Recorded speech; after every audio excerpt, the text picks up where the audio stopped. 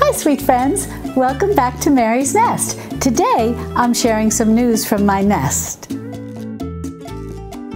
Well, I know everybody is probably very busy getting ready and preparing for Thanksgiving, but I just wanted to come on for a minute to say hello and wish you all a very happy Thanksgiving.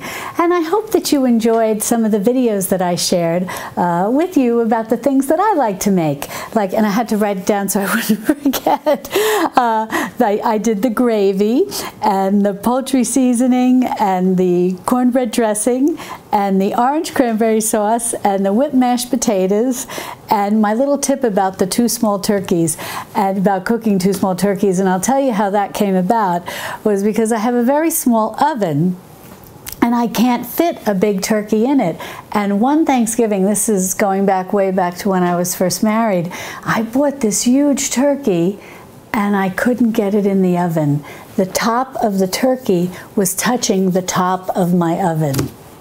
Well, the turkey had to be cut in half, and what do they call it? Spatchcock, I think, when you do it to a chicken. And that's how we had to get the turkey in the oven. So after that, I just started making 2 small turkeys.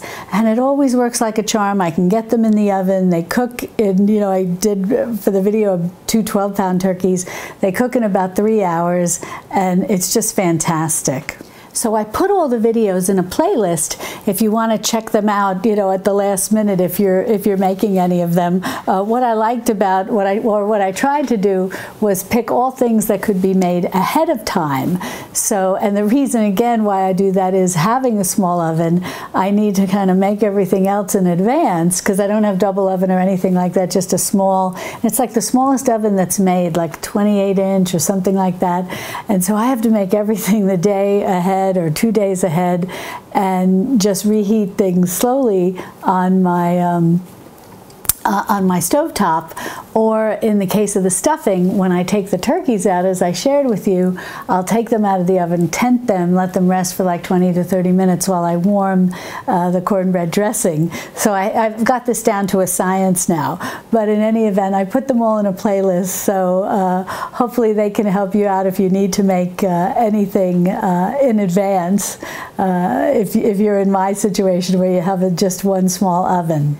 And one thing that I want to say that always amazes me about all of these things that I've made, I think are nice, but I'm especially impressed with the whipped mashed potatoes, which is actually something I learned from my mom, because those became popular. I think it might have been like the 1960s when those electric hand beaters were becoming popular.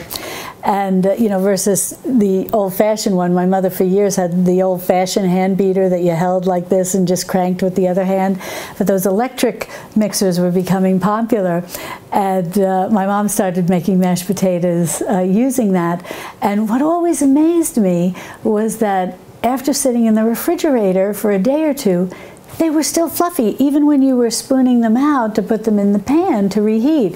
And I was always very impressed with that, because a lot of times if I make mashed potatoes different ways, the next day they're like a rock, in the fridge when you take them out to reheat them. But these just stay super fluffy. So these are my favorite go-to ones for Thanksgiving, where I have to make them in advance. So I hope you enjoy that playlist of videos, and I look forward to doing more. Maybe I'll do something like that as we go into the Christmas season as well.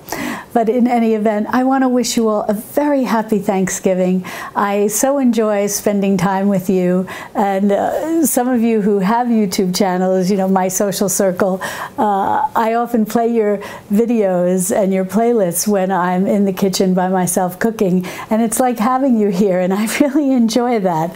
I really feel like we're cooking together, and so that's a lot of fun.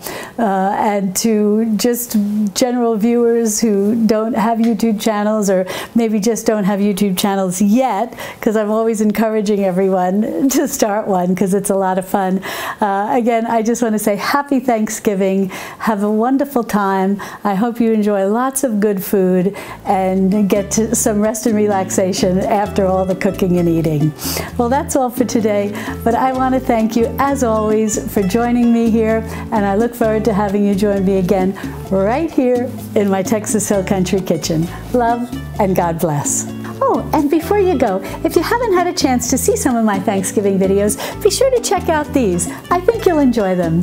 Well, I look forward to seeing you next time. Happy Thanksgiving. Bye for now.